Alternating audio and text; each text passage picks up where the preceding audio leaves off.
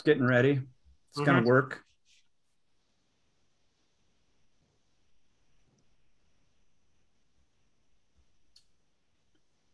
Yes, and it looks like we're coming up live here, and we'll just wait for some people to join.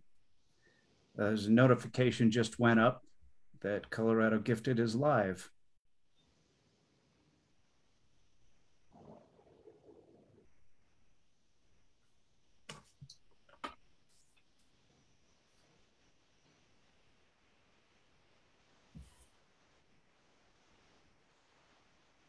Welcome, everybody. We'll get started in just a couple minutes. Thanks for joining us.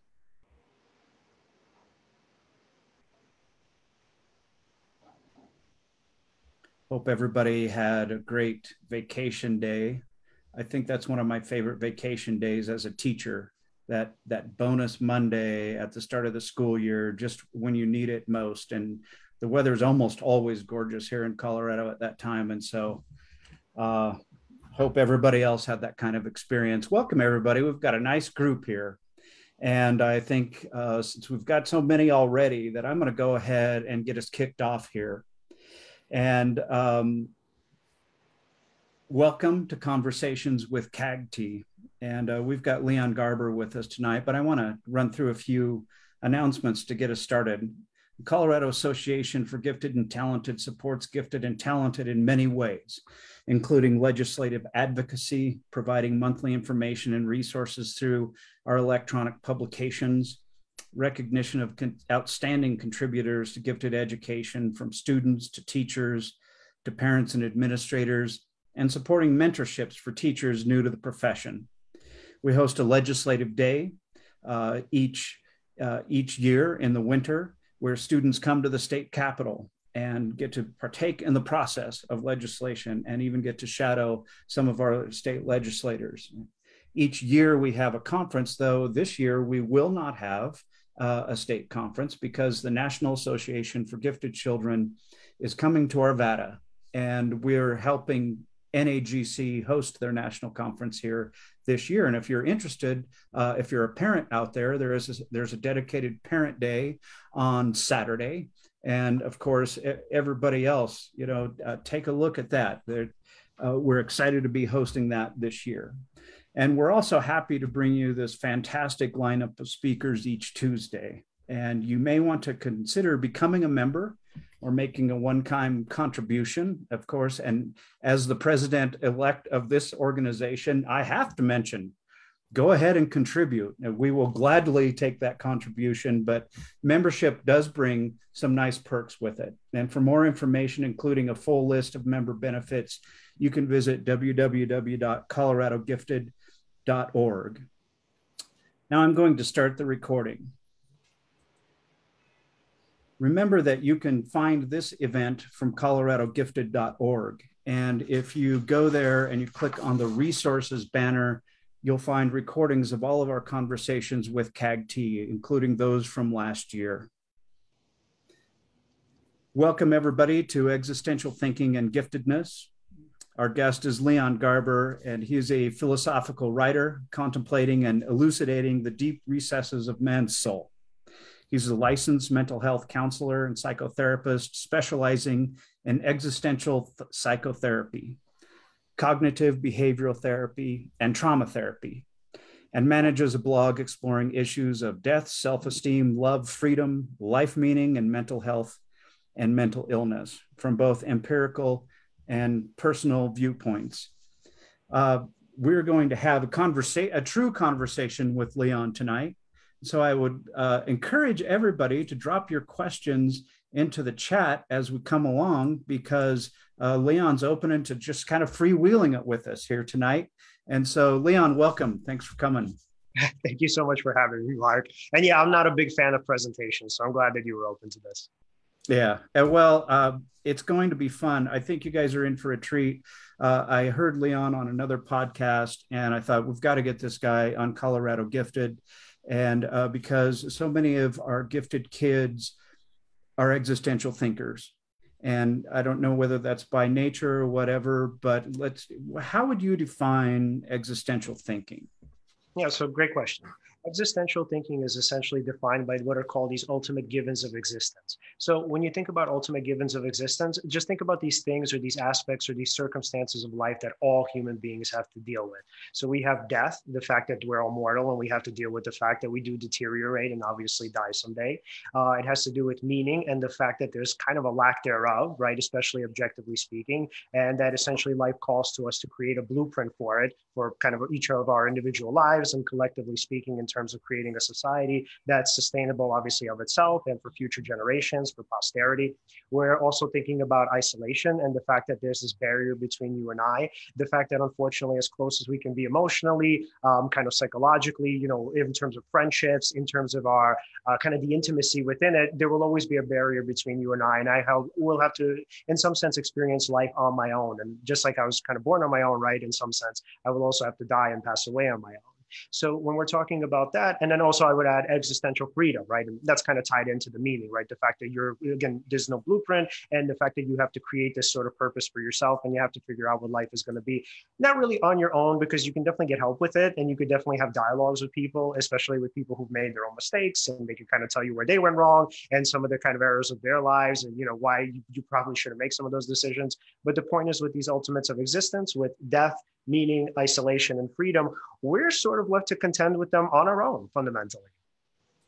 So how does this play out in younger kids? Yeah, so great question too. So with children, what you often see is that they have all of these different questions about the purpose of life and about death, like why do people die? And sort of like, how do I know what I'm supposed to do with my life? How do I know what to be when I grow up? So a lot of times, and I know you and I have talked about this, obviously, from my perspective and personally, when I was a kid, I would frequently ask my mom, like, how do I know I'm making good decisions? Like, how do I know that like what I want to do with my life is the right thing to do? Why do we have to die? Right? I don't get it. Like, why is there death all around? Why do animals die? Why do insects die? Why am I going to die? And then we're also thinking about like in terms of what was the other one? Oh, isolation. That wasn't one that I necessarily focused on as a kid, but I mean, there was a sense of loneliness, maybe for various reasons, but I was aware of existential isolation. So even though I was able to articulate the other dimensions of existential thinking and, ask a million questions, I actually wasn't aware of, or at least, conscious of or cognizant of existential isolation. But the other ones I find, I mean, maybe you tell me, Mark, if this is your experience as well, that I find a lot of times kids tend to think about it, and they think about it in sort of in the terms that an adult would think about it, asking these questions that I feel as though adults most of the time kind of avoid or sort of put out of mind. Yeah, I mean, that's an interesting question. I'm glad you threw it back to me because I've taught gifted kids for a long, long time. And I think oftentimes, and you talk about this isolation, that they're not necessarily aware that they think differently from other kids. And I would just, in my own experience, I'm not sure that I really understood that until I was an adult, that I thought differently from others. And so I think with gifted kids, one of the really important things is that we help close that gap and that feeling of isolation. Is there a way to close that gap through dialogue or things like that? Yeah. So what was really helpful for me was really just conversations that I ended up having with my mom. So, and I mentioned this on Emily's podcast. So my mom and I disagree significantly on spiritual views. So I'm not religious at all, nor do I consider myself to be spiritual, but she is. So we spoke heavily about reincarnation. What does that mean? What does an afterlife look like?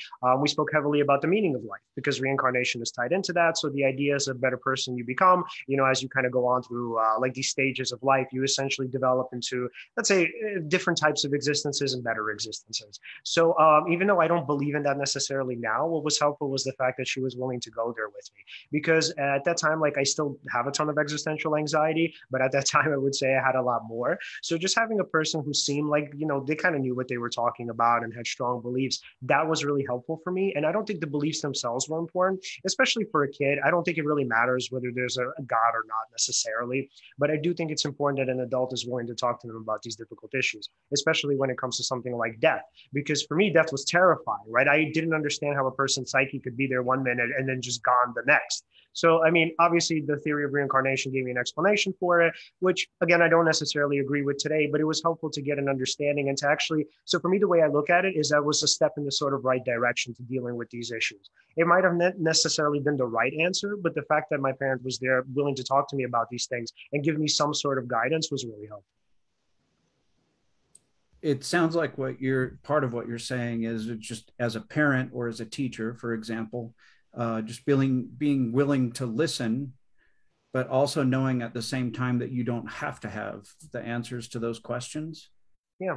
Yeah, absolutely. Or even if you do have the answers to that questions, or you think you do have like the answers to those questions, I also think that that could be helpful because honestly, even if you have existential anxiety in, let's say, a Christian household or like, let's say a Muslim household, I think that's still really helpful. Even if, again, necessarily, you don't necessarily agree with the same views when you get older. So yeah, open-mindedness could be really great too. If a person says, hey, you know what, we all have to go through these existential sort of, I guess, givens or like these circumstances together. And that's also really helpful to say like, hey, I don't know the answer, but like really nobody does, right? We all kind of are sort of, we throw our hands up and we wonder what's going to happen after this, if there is an after this, but we don't know the answer. But the thing is like, we're all in this together. So that could be helpful too. Just knowing that even if, let's say, somebody is uncertain about what will happen to you and what death means, it's nice to know that somebody else feels the same exact way as you do. So it's just the notion of like, we're going through this together. And then, yeah, I'm scared too. I always like that as well. The idea of like, yeah, no, I know, I get it. I'm scared too. I'm the adult and I'm terrified of these things as well. I think that's really helpful too,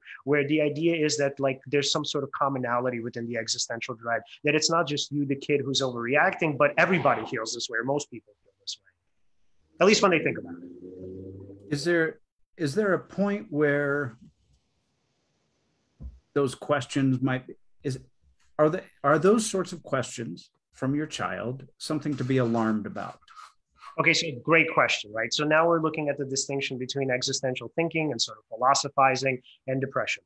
So I want to be really careful in saying what I'm about to say. So yes, I am a clinical specialist, but I also obviously can't predict depression in every single form. So I can't really know whether or not somebody is depressed, especially when we're talking in hypotheticals. So when saying that and kind of giving that prelude, I would say the thing that you would ask your son or daughter or non-binary child is that you would essentially ask them, okay, like, so how come you're thinking about these things? How come this is all of a sudden becomes so important to you? And then the person, we kind of go into different forms of thinking, right? So if we're thinking nihilism, nothing has meaning, the world is kind of pointless, no matter what I do, it's never going to matter. That's a significant sign of depression. So nihilism and depression are heavily correlated. It's very hard to be a nihilist and not be depressed, even though there have been books written on how that's possible. There's a book called Cheerful Nihilism, even though I know somebody who is friends with the person who read that book, and he's not so cheerful. But usually if you look at studies, there's a correlation between depression and depressive symptoms and nihilistic thinking. So nihilistic thinking in itself, that is a huge red flag for depression. But let's say you're going a step further and there is no nihilistic thinking. Let's say the kid says something like, well, I'm just really interested, right? So I was placed into this world and I don't really understand how or why I'm here. What's like, who did this? Who put me here, right? And then, you could kind of ask, you could say, well, how does that make you feel? And they would say, oh, well, maybe confused or curious, or I don't know, this feels weird, right? Like, why are we here? That's great, because the thing is, what they're doing is they're keeping it on an intellectual level and they haven't formed any opinions. So with depression, think of it in terms of, again, when we come back to the thinking of the thinking pattern of nihilism, we're thinking about formed beliefs already. So they're already saying life is pointless, this is stupid. Let's say there is no God, religion is dumb, whatever it is, right? So that's already pretty bad because they've already formed their beliefs and they seem kind of hopeless. And hopelessness is another red flag to look out for. But if a kid is just curious, so, and this is a story that I told you, Mark, right? So literally in graduate school, I took this like incredibly long personality inventory and they asked the same question in several forms. And the question was something like, do you think of death as a sweet release? And then I answered yes. And so my professor came up to me and he said like, hey man, is everything okay? And I said, yeah, what do you mean? And he's like, did you see the results of the inventory? Like you scored high in suicidality. So I had to kind of explain to him and I said, okay, No. So the reason why is because I didn't score high in hopelessness, and I also didn't score high in sort of like, I guess, negativistic or cynical thinking. That's another important red flag, cynical thinking, which, I mean, I guess you could look at it in terms of nihilism too. It's very similar, if not the same. So for me, the idea was I was actually more, well, I was definitely more curious, but then when I think of death as a sweet release, the way I'm thinking of it as, well, yeah, I mean, of course it is intellectually, because you're disassociated from pain. So of course it's a sweet release. I'm not saying I want it. I didn't say, oh yeah, great, like this is the thing I'm looking forward to most. I'm just saying if the person is suffering, especially as people get older, I mean, yeah, death is a sweet release. So I think that when we're talking about depression and obviously potentially suicidality, we have to be really curious and ask these important questions. So we have to ask, you know, the child in this case, is there kind of like, well, ask ourselves, is there nihilistic thinking? Then we would ask the child, like, yeah, like, what does this mean to you? So does this make you sad?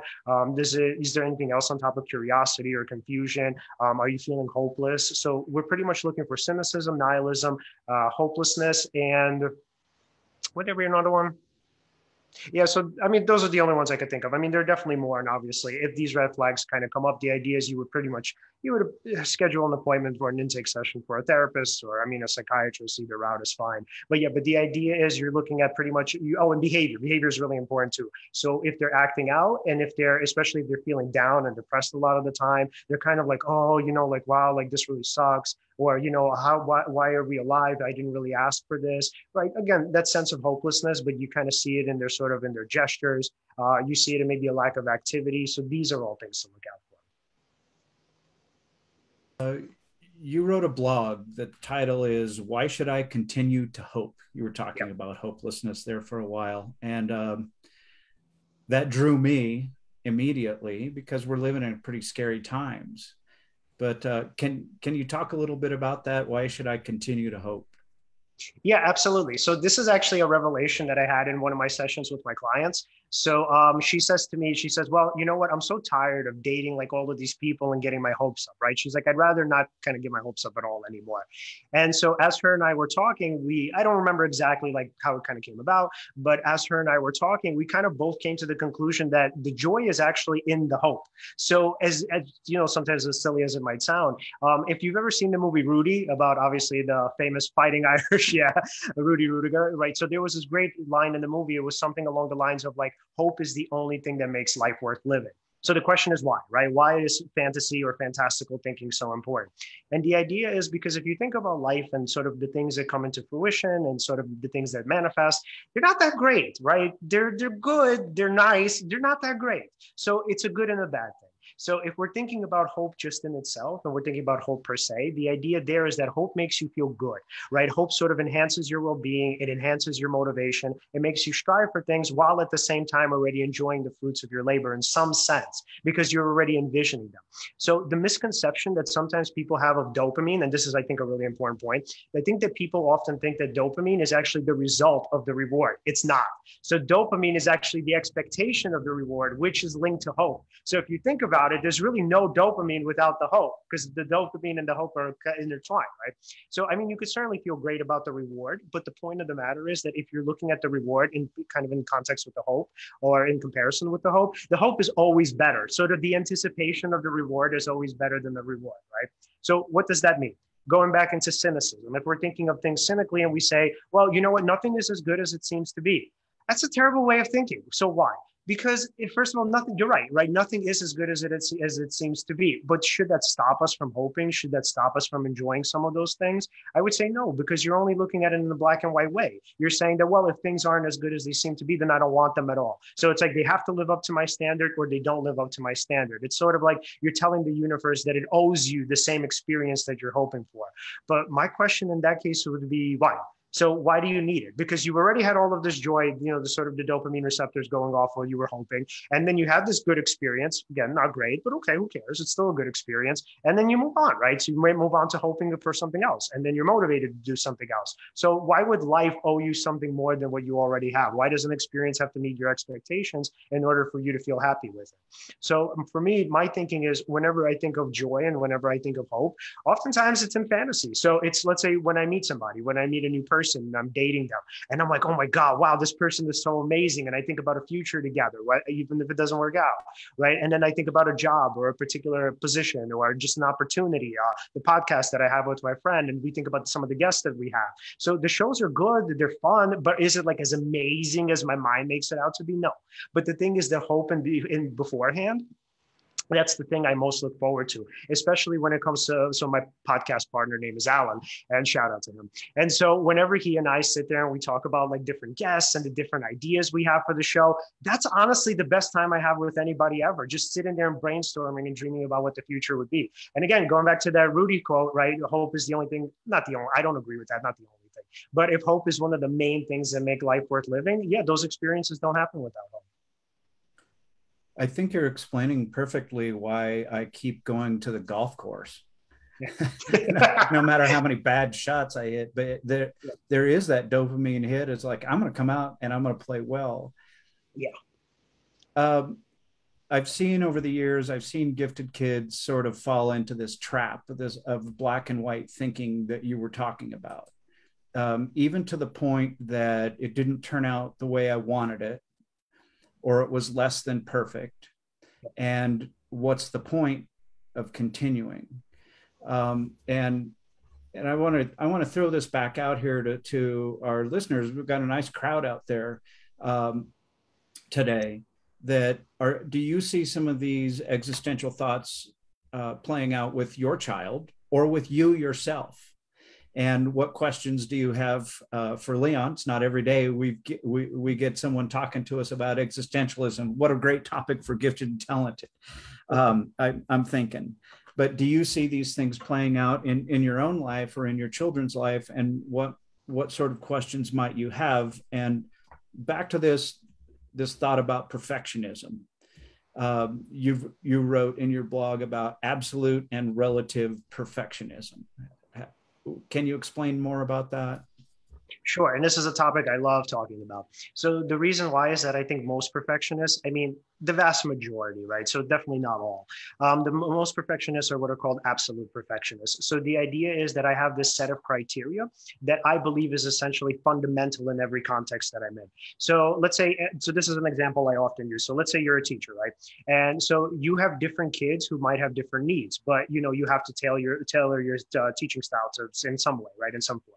So the thing is there, what's going to happen is you're not going to meet all of their needs. So unfortunately, if you're an absolute perfectionist, the idea is that, well, if I don't meet all of my children's or my students, if I don't meet all of their needs, that means I'm a failure, right? I certainly didn't. So here's my bar. I set the expectation high that I need to make sure that I meet all of my children's needs. So it's like, let's say if they have ADD, if they have, kind of behavioral disruptive mood dysregulation disorder, no, it doesn't matter, right? I have to meet everybody's needs. So when we're thinking of absolute perfectionism, what we're essentially saying is that the person needs to be perfect in every context, with every person, in every situation, always, all the time, ever, right? So that's incredibly hard because that's not how human beings were designed. So I often point to evolution. So if you're thinking about, let's say, domains and contexts, right? And this is where I'm going to get into relative perfectionism, or relative perfection to be broad. So let's say if you have sort of evolution, right, which obviously, kind of takes forever, it's on this grand scale, and you have sort of these like, let's say species evolving, they actually adapt to particular environments. So what that means is that if an animal, or any sort of mammal, if they evolve a coat, right, that coat is not going to be useful to them in every sort of environment. So let's say if it were an animal in Africa, that coat would be awful, right? It would be, if anything, maladaptive. It would be detrimental to their well-being because if you think about it, they would get tired more easily.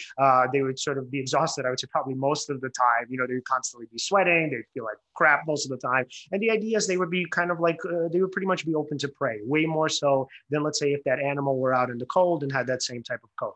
So why that's important is because we're a part of evolution, whether we like it or not. And so evolution doesn't give us the possibility for absolute perfection because it's a nonsensical term.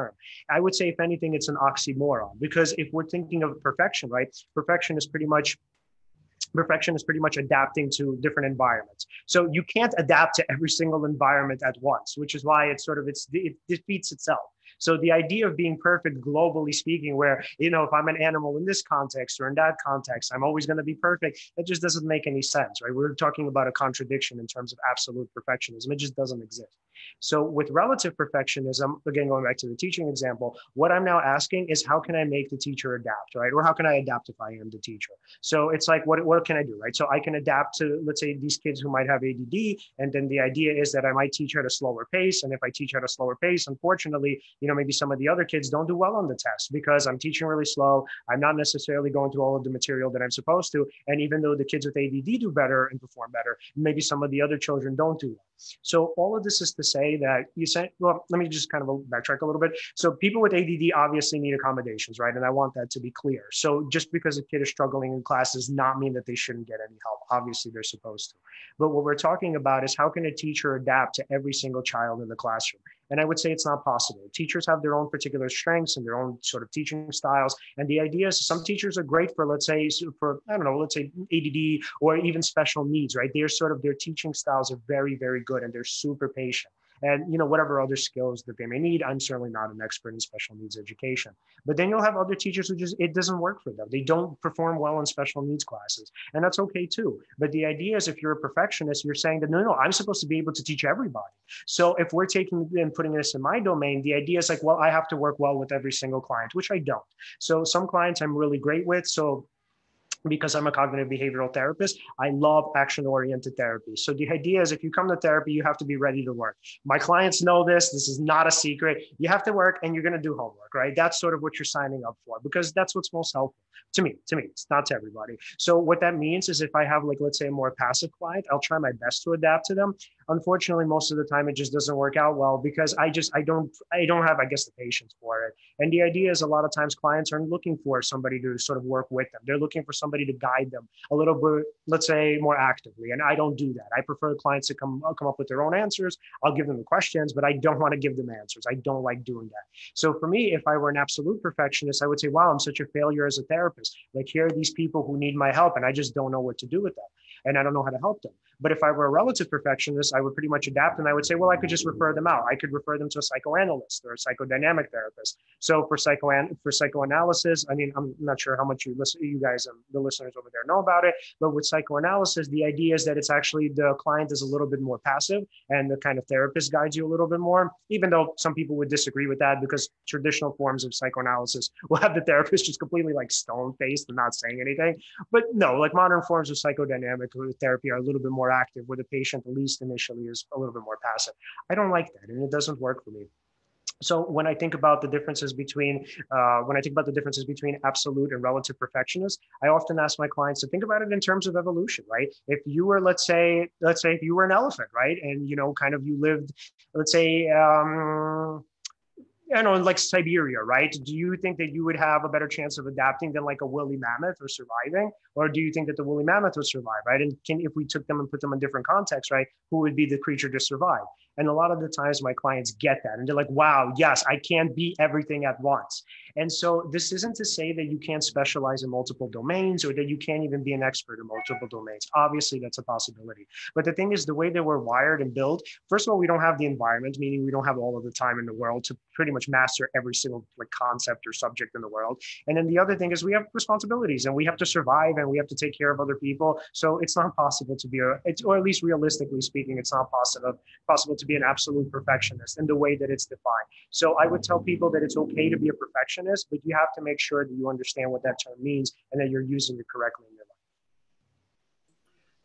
It's one of those things, though, that just goes to the heart, right? And I think that a gifted kid would get what you're saying, but might not be able to enact that. And that's one of and maybe that's when you're talking about you have to be willing to learn. You have to be willing to do the work that maybe that's like some of the work. Can I add to that? Absolutely. Okay, so let's say he says, well, I just don't know how to enact that, right? So this is another, this is sort of metaphor I use, not another. But so I would say, you know how like in the films they have like these, they're sort of caricatures, but it's a theme, but it's kind of corny, but I like it. So you would have like an angel on your shoulder and then the devil on your shoulder. Right. So it's, yeah. So essentially what I would do is, this is where we would get into critical thinking, right? He would say, he or she or they, obviously, they would say something like, well, I don't know how to enact it. Like, what do I do? I would say, okay, give me your best arguments for each side, right? So I would say side one, absolute perfection. No, actually, I would do the easier one first. I'd say, okay, let's do relative perfection, right? Why should you act in sort of in that context, right? Why should you act in a way that indicates that you subscribe to the theory of relative perfectionism, right? So they would give me the argument for that. Then I would ask them, okay, give me the other side. Why should you act in the way that you should be perfect, right? Why should you beat yourself up every single time you can't adapt, or every single time you fail, every single time that you're not good enough, or I'm sorry, not even good, every single time that you're not perfect all the time, right? Whenever you have some sort of, let's say downfall, minor downfall or setback or whatnot. And then they would give me an argument for that, right? And I would say, okay, so which one would you choose, right? And then so usually they would say relative, right? Because it makes sense. And I would say, okay, you have all of this in mind, right? So you have argument B, conclusion that you chose, the decision that you made, right? How are you going to act now? So they would say, okay, I will certainly act on my decision. And then I would ask, okay, so if you fail, right? Do you have this type of reaction? And they would say, no, I would be upset about it because I really hate failing. But because I now know that I do have essential or essential is impossible, then I would actually act. So I would disappoint myself. I would say, what it kind of sucks. I wish I did it better.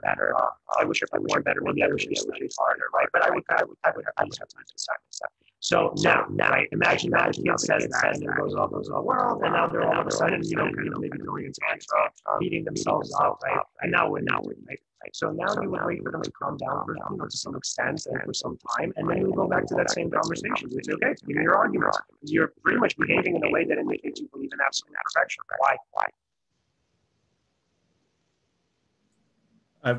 If I'm looking a little weird, my sound is going really wonky here. This is a Zoom moment for me. I mean, my sound was going really wonky there, and I'm trying to switch my input.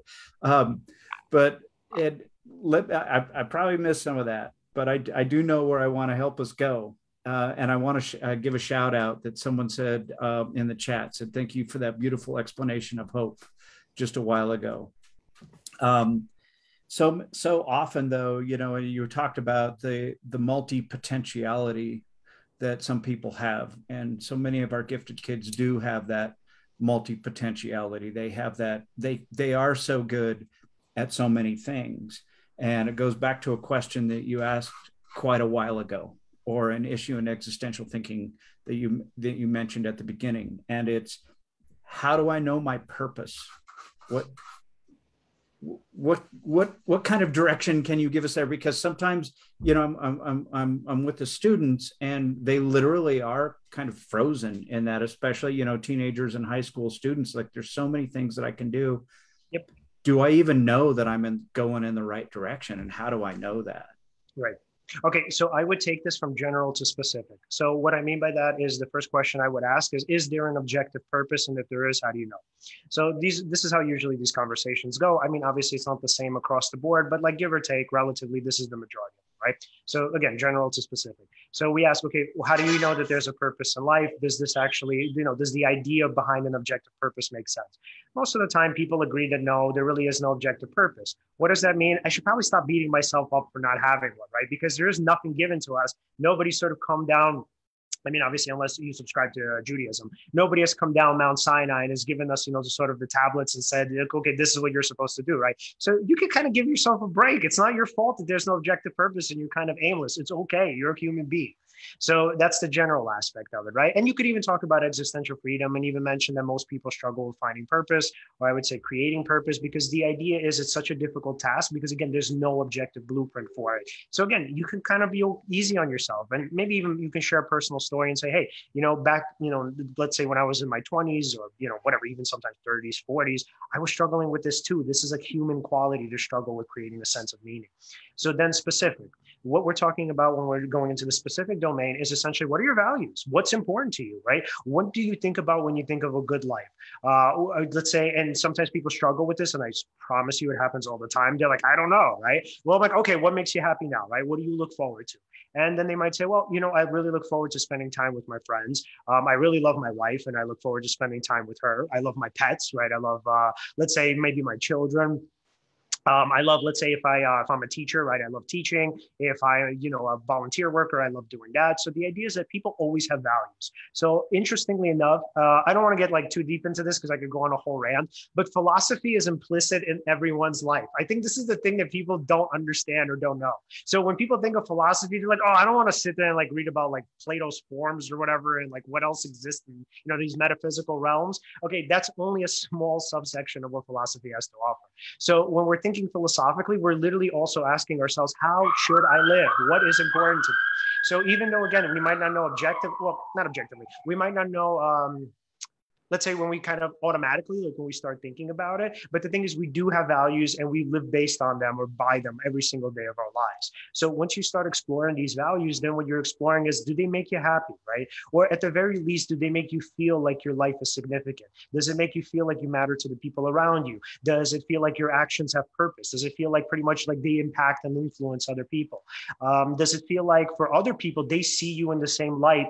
Give or take. I mean, it's never going to be perfect, but do they see you in the same light that, you kind of see yourself? Do they also think that you're important, right? So if the answer to all of these questions is sort of affirmative and you have a kind of set of values behind it, then the idea is that you're actually living a good life, right? You might want more, and that's okay. I understand that maybe you want a different career, or maybe you want to make more money. Cool, right? That's fine. But what we're looking for more so than anything is a starting point. And that starting point is, what is it to be good enough? So if, let's say, we agree that nobody's perfect, which we already have, right? And human beings on top of that would probably say that nobody dies without regret. I'm not really sure that that's a possibility. I don't know of any human being. I've never heard anything where a person's on their deathbed and is like, yep, I just lived this great life. And I'm like, wow, I could have even died earlier because I've already accomplished everything I wanted to. That just doesn't happen. So if that's the case, and if people die with regret anyway, then the idea there is that it's okay to have a good enough, a sort of barrier for what it means, or a kind of measuring stick for what it, or measure for what it means to live a good enough life. And by the way, usually people already do live good enough lives. Black and white thinking tells them that they don't, because they're kind of stuck in this dichotomy. What they're thinking is like, oh, because I don't have any of these things, right? Now I'm here, I'm on the other side, I'm unhappy. If I have all of these things, then I'm going to be happy. If I don't, I'm going to continue being miserable. But usually when people look at their values and the way they've been living, sometimes what you'll get is people are like, you know what? I haven't been true to myself. I haven't been living authentically. You do sometimes get that. But 99% of the time, people are like, you know what? I have a pretty good life. Like, yeah, I love, okay, I might not be a CEO or whatever. I might not be a manager somewhere, but yeah, I have a loving home. I come home to a spouse who really cares about me. I have kids who seem to really like value me and respect me. These are all really wonderful things. So why that's good is if a person is thinking about their values and purpose, again, cynicism and nihilism, you want to, as best as you can, keep them away from, life has no meaning. If I don't get these things, I'm never going to be happy. I'm never going to get these things. You want to kind of keep them away from that because, again, black and white thinking is really useless. So, I mean, I'm sure there are some contexts when it could be helpful. In this one, it's certainly not. So when we're thinking about creating a meaning, right, it's more so along the lines of like thinking of building on the meaning that you've already created. Again, some people do want to start from scratch. That certainly happens, and that's absolutely okay. It takes a lot of time and it's more work, but it's fine. I mean, it does happen. It's a part of being human. Because a lot of times you're constantly recreating yourself anyway, to some extent. So it might just be a broader or deeper form of it. But the point is that, yeah, usually people, when they start introspecting, they're like, wow, you know what? If I had to think about like the things that are important to me and how I'm living my life, I would say I'm a decent person, and that's okay. So one of the things I really love about this field and gifted education is that we start talking about giftedness and we start talking about gifted kids, and we end up learning about ourselves in the process, and these same questions that we should be asking ourselves, and not only how to guide kids, but how to guide ourselves. So thank you for that. You're welcome. We have a question from the chat, and it is, in teachers trainings, how do I deal with teachers that are always asking for perfection in the students' work? Okay, so great question, but just to be clear, I am not a teacher and I do not have an academic background in teaching. So I just want to say that's my caveat here. So I could just tell you what I would do in terms of therapy, and that would be going back into the distinctions between absolute and relative perfectionism and perfection, and sort of ask like, okay, what is it? How is it that, you think you're, or how is it that if you're demanding perfection, first of all, how is it that you're demanding perfection? Are you sort of asking for them to grow exponentially, or are you pretty much asking them to grow gradually, right? And I think that's a huge distinction to make. And so, and if the question is, let's say, If the question is, or if the answer, I'm sorry, if the answer is, well, I want them to grow exponentially, then you would say, okay, but how is that really possible? Because you're asking them to be perfect now in everything, obviously, because you want them to be perfect students. But if we're talking about reality and relative perfection, and again, remember evolution, right? We are adapting to our environment. Then the only way that those kids can be perfect, if that's even possible, obviously the answer is probably no. But if they can be perfect, I mean, the answer is it has to come gradually, and there's just you have to be patient with it. I guess I would add, as an educator, that if you're expecting perfection, then you're not actually teaching anything. If they've got it and they can maintain it, then you might as well go away, because your job is done and you will never be useful again. And so, you've written a blog too about cognitive grit and resilience and that topic too. But we've been 35, 36 minutes into it already. I knew this was going to go fast. But I want to get to a question that may have popped up in people's minds. I would say 100% chance that it's popped up in the past 18 months. It's tough times. And I would think that there's probably nothing like a pandemic to spur a lot of existential thinking. Right. And I know that it has for myself. And how can we nurture those sorts of questions and fears in our children and ourselves through this lens of existentialism? Yeah, so by asking a lot of great questions. So especially ones that are pertinent to all of us as human beings. So especially when we're talking about the pandemic, you just start about asking about feelings. So how do you feel about what's going on? What does this all mean to you? Does this make sense, or does it seem kind of absurd? And then maybe go into why life is a lot of times, really absurd. That no matter how much order human beings try to impose on it, ultimately, I mean, it is pretty chaotic, and it's at least to a great extent, not fully, obviously, but to a great extent, it's unpredictable. So having great dialogues and asking a lot of questions, and also being vulnerable and saying like, hey, no, I have the same fears that you do, and this actually scares the crap out of me too. So can I ask you, Mark, what would you say? I am curious. Is that okay? Yeah. I think I would try to identify with that and just be honest that, I don't feel completely safe myself. And, but that doesn't mean that, something bad's going to happen. And if something bad happens to us or something bad happens to the people around us, we're going to come together, because that's what we do. Yeah. And we support each other. I think that's where I would go. I love that. With that. Yeah. Yeah, and the sense of community, I think, is really important, whether you're religious or not, because I think death is, I think, I mean, I can't even say I think we all know this, that death is terrifying no matter what your denomination is, whether you kind of like you're religious, spiritual, whatever it is. And yet I think the community, the sense of it is really important, because the idea is that, again, even though there's this distance between you and I, that you and I will never be sort of fused together as one. And in some sense, I have to go through this all alone. I actually also don't, because people can be there for me and they can help me and they could soothe me, and then let me know essentially that, yeah, we're going through the same things too, and it sucks. Yeah. Wow. That was pretty intense, sir. And I really appreciate it. I really appreciate your insight. And it's not something that we don't often go there, right, in our dinner conversations. Yeah. And it's so fun to go there with, I know that we're going there with the right crowd, that people are really listening out there. And so thank you so very much. I'll come back and thank you again in just a minute, but everybody, before you go here, I want to remind you of a couple things here, that recordings are available at coloradogifted.org. And next week, we're going to have Brendan Mahan, and he's going to be talking about rejection sensitivity. And he'll talk about what rejection sensitivity is, the signs of rejection sensitivity, and how it plays out in relationships. And I promise you, because I've heard Brendan before, I promise you this will be another one that will possibly apply to the children you teach, love, or live with, but it will also possibly apply to yourself. Leon, last thing, just thank you again Thank you for taking time for us. And everybody, it's in the chat, Leon's Existential Cafe. We didn't get to some great topics that he's blogged about in there. And I'd urge you to go out. And you also have a podcast, right? Yeah. Oh, thank you so much for that. Yeah. So Seize the Moment podcast. And you could find us pretty much wherever podcasts are found, including YouTube. And you can find us at hiphop24.com. And that's hiphopxxiv.com. All right. So thank you very much once again. And everybody, same time next week. We'll see you back here. Thank you so much. Bye.